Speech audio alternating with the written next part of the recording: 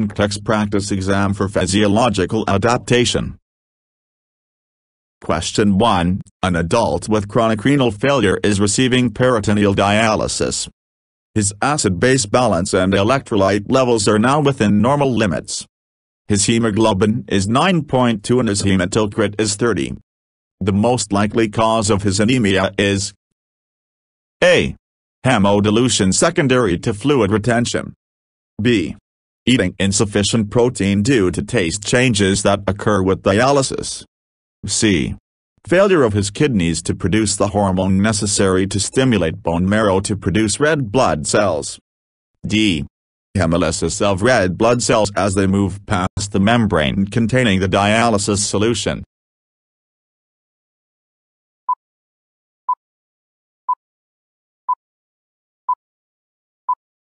Answer: C. Hemodilution can produce a drop in hematocrit. However, if the cause of the decrease in hematocrit were fluid retention, one would expect to find corresponding decreases in serum sodium.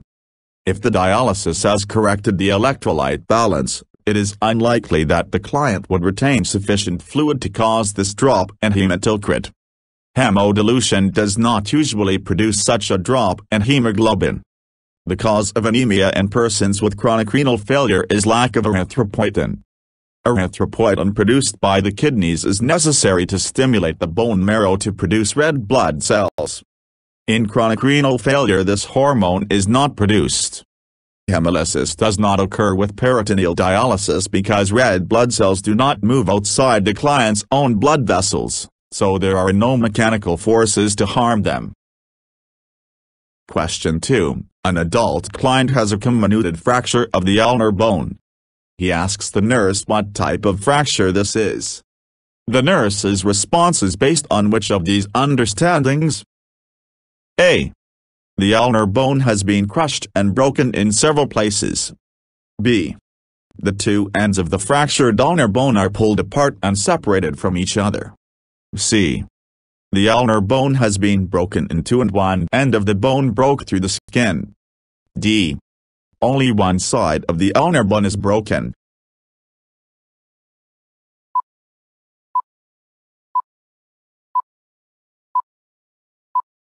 Answer: A. A comminuted fracture usually results from a crush injury and results in fractured and crushed bones. The bone is broken in several places. A displaced bone occurs when the two ends of the fractured bone are pulled apart and separated from each other. A compound or open fracture occurs when the bone has been broken in two and one end of the bone breaks through the skin. A green stick or incomplete fracture is when only one side of the bone is broken. A green stick fracture happens in children whose bones are still soft.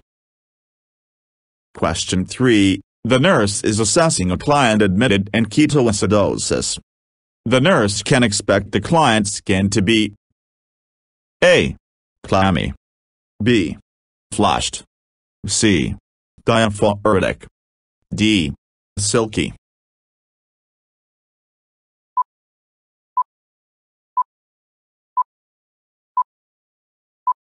Answer: B. Cool, clammy skin is seen in hypoglycemia. Ketoacidosis causes dehydration that results in flushed, dry skin. Diaphoresis is seen in hypoglycemia. Silky skin is not seen in ketoacidosis. Question 4. A child has been brought to the emergency room with an asthma attack. What signs and symptoms would the nurse expect to see? A. A prolonged inspiratory time and a short expiratory time. B. Frequent productive coughing of clear, frothy, thin mucus progressing to thick, tenacious mucus heard only on auscultation. C. Hypoinflation of the alveoli with resulting poor gas exchange from increasingly shallow inspirations. D. Swelling of the bronchial mucosa, with wheezes starting on expiration and spreading to continuous.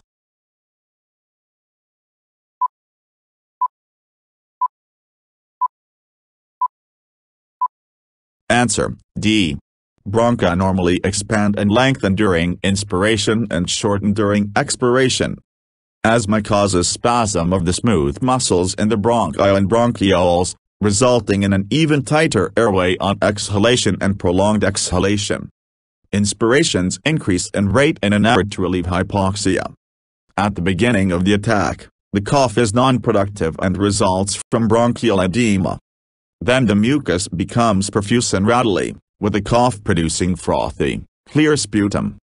Gas trapping is the central feature of asthma.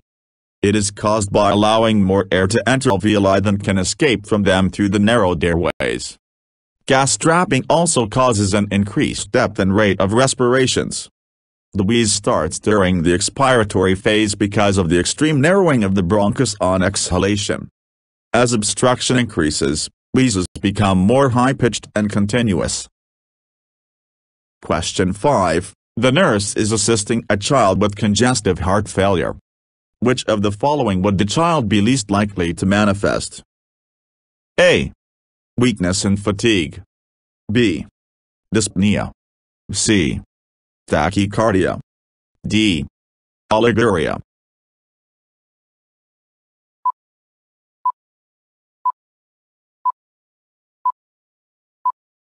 Answer: D. Weakness and fatigue are common in congestive heart failure. Dyspnea is common in congestive heart failure. Tachycardia is common in congestive heart failure. Oliguria is not usually seen in congestive heart failure. Diuretics are a mainstay treatment in congestive heart failure. The nurse would expect urine output.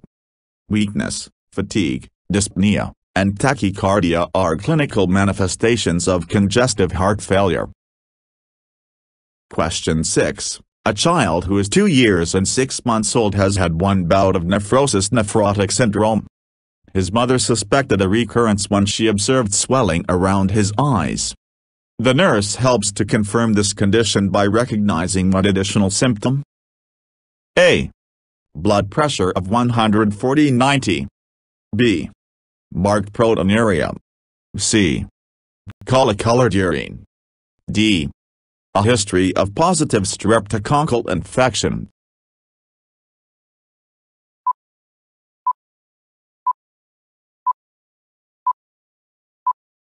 Answer: B.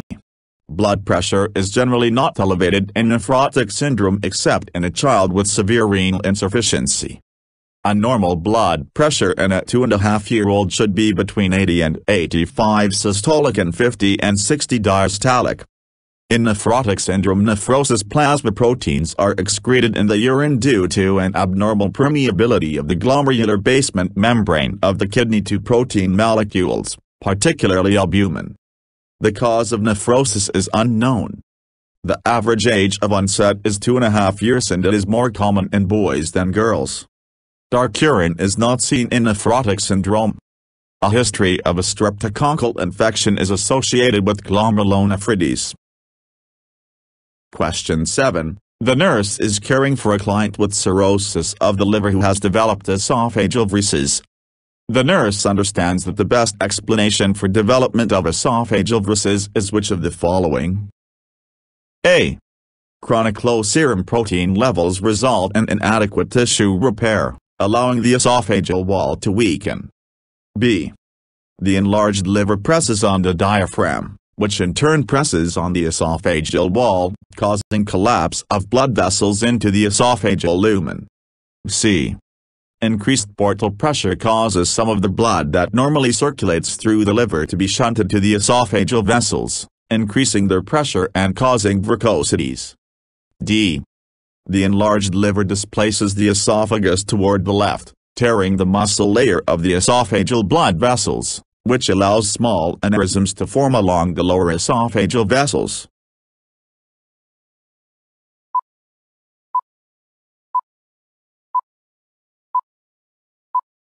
Answer: C. While low serum albumin is common with liver disease, it does not weaken the existing structures of the body. Weakness of the esophageal wall is not the problem. Since the esophageal vessels lie close to the surface, under the mucous membranes, the esophageal wall does not support them at the inner surface. The liver is located to the right of the esophagus. When it enlarges, it is more likely to compromise expansion of the right lung than to affect the esophagus. The fibrous liver obstructs flow through portal vessels, which normally receive all blood circulating from the gastrointestinal tract. The increased pressure in portal vessels shuns some of the blood into the lower pressure veins around the lower esophagus. Since these veins are not designed to handle the high-pressure portal blood flow, they develop varicosities, which often rupture and bleed. Enlargement of the liver does not displace the esophagus. Question 8. A client has a closed head injury. Vital signs are T 103 degrees Fahrenheit rectally, pulse 100, respirations 24, BP 110/84. Hourly urine output is 200 milliliters per hour. What is the best understanding of the cause of those findings? A. Damage to the hypothalamus resulting in decreased hormone production. B. Movement of fluid from the tissue into the intravascular space, resulting from sepsis. C. An increase in antidiuretic hormone ADH as a result of injury to the hypothalamus. D. Fluid shifts from the tissue into the intravascular space due to administration of normal saline used during fluid resuscitation.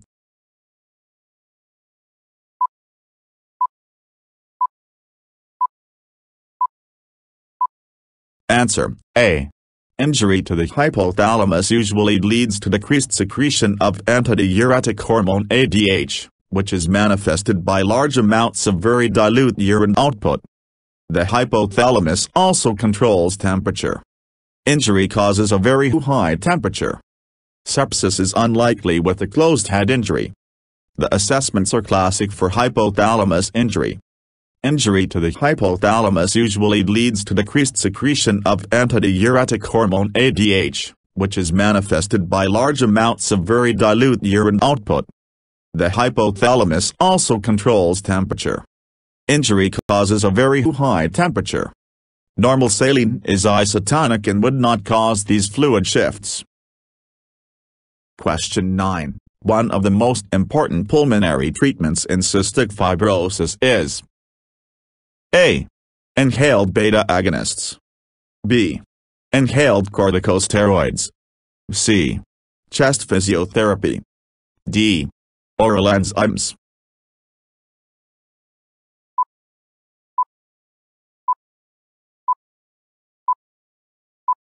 Answer: C.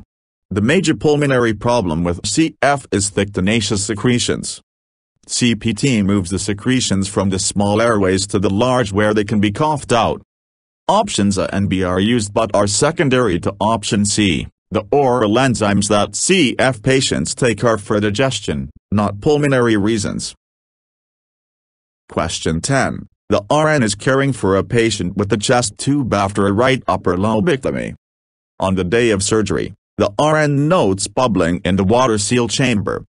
What is this, and what should the RN do? A. Air leak, expected finding. B. Air leak, notify physician. C. Suction control, expected finding. D. Suction control, decrease wall suction.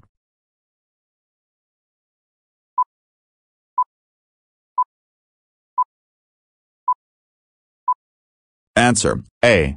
Until the lung incision seals, there will be air leaking from it, which will be collected and drained by the chest tube. Option B would be correct if the air leak had stopped and later reappeared. The suction control chamber is separate from the water seal chamber in a typical chest drainage device. Question 11. The RN has finished teaching a patient about treatment of GERD. The RN knows the patient has understood the teaching if she states: A. I should eat a small bedtime snack each night. B. I should lie flat in bed. C. I can have red wine with dinner. D. I should eat 6 small meals daily.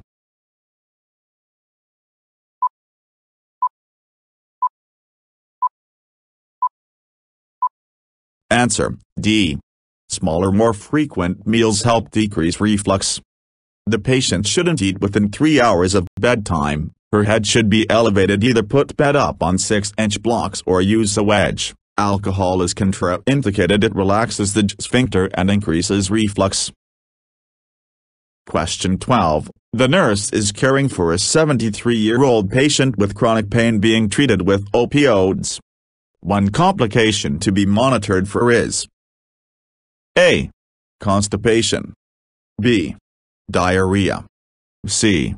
Anorexia. D. Heartburn.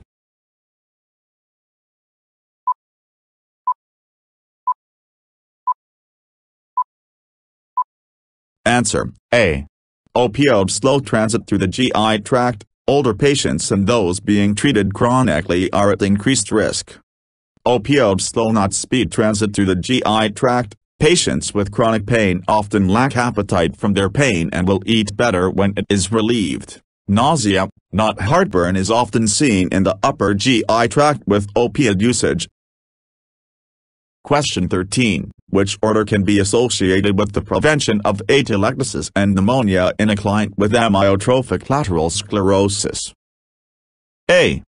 Active and passive range of motion exercises twice a day. B.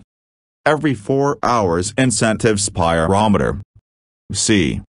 Chest physiotherapy twice a day. D. Repositioning every 2 hours around the clock.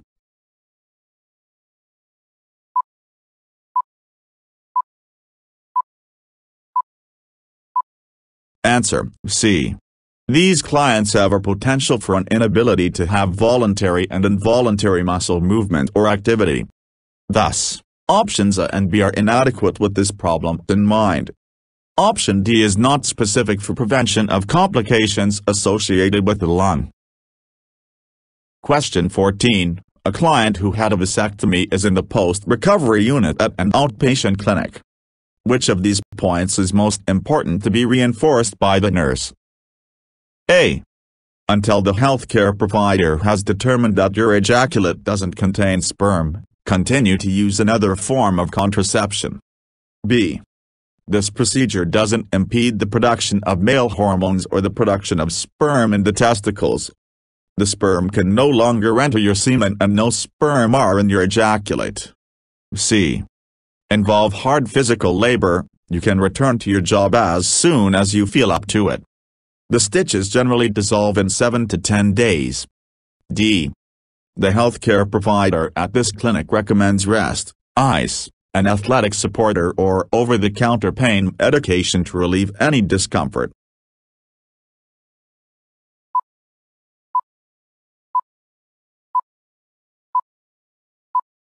Answer: A.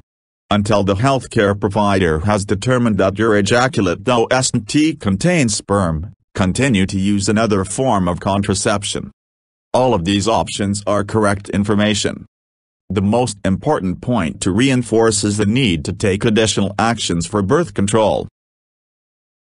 Question 15. The nurse is performing an assessment on a client in congestive heart failure. Auscultation of the heart is most likely to reveal A. S3 ventricular gallop. B. Apical click. C. Systolic murmur. D. Split S2.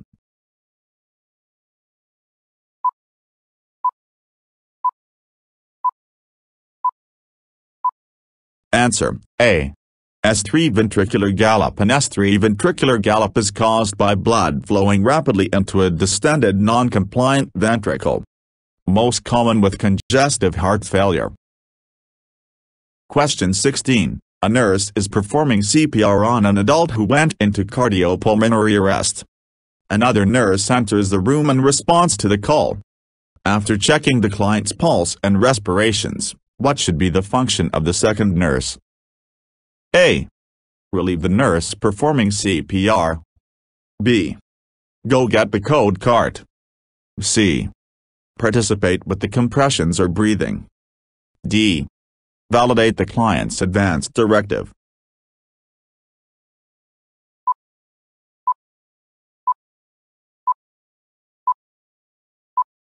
Answer: C. Once CPR is started, It is to be continued using the approved technique until such time as a provider pronounces the client dead or the client becomes stable. American Heart Association studies have shown that the two-person technique is most effective in sustaining the client. It is not appropriate to relieve the first nurse or to leave the room for equipment. The client's advance directives should have been filed on admission and choices known prior to starting CPR. Question 17. The nurse is caring for a client with uncontrolled hypertension. Which findings require priority nursing action? A. Lower extremity pitting edema. B. Rales. C.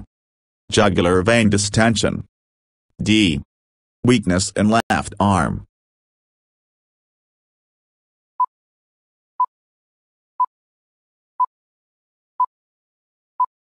Answer: D. In a client with hypertension, weakness in the extremities is a sign of cerebral involvement with the potential for cerebral infarction or stroke. Cerebral infarctions account for about 80% of the strokes in clients with hypertension. The remaining three choices indicate mild fluid overload and are not medical emergencies. Question 18. A client is admitted for first and second-degree burns on the face, neck, anterior chest and hands. The nurse's priority should be: A. Cover the areas with dry sterile dressings. B. Assess for dyspnea or stridor. C. Initiate intravenous therapy. D. Administer pain medication.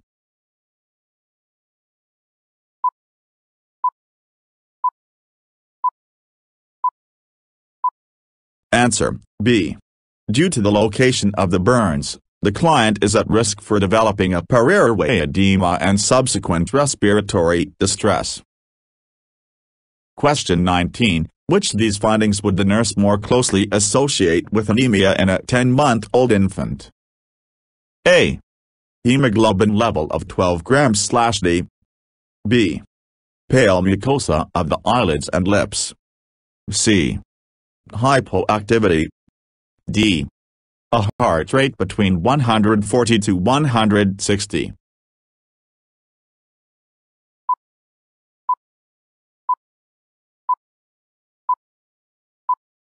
Answer: B. In iron deficiency anemia, the physical exam reveals a pale, tired-appearing infant with mild to severe tachycardia. Question 20. A man diagnosed with epididymitis 2 days ago calls the nurse at a health clinic to discuss the problem. What information is most important for the nurse to ask about at this time? A. What are you taking for pain and does it provide total relief? B. What does the skin on the testicles look and feel like? C. Do you have any questions about your care? D. Did you know a consequence of epididymitis is infertility?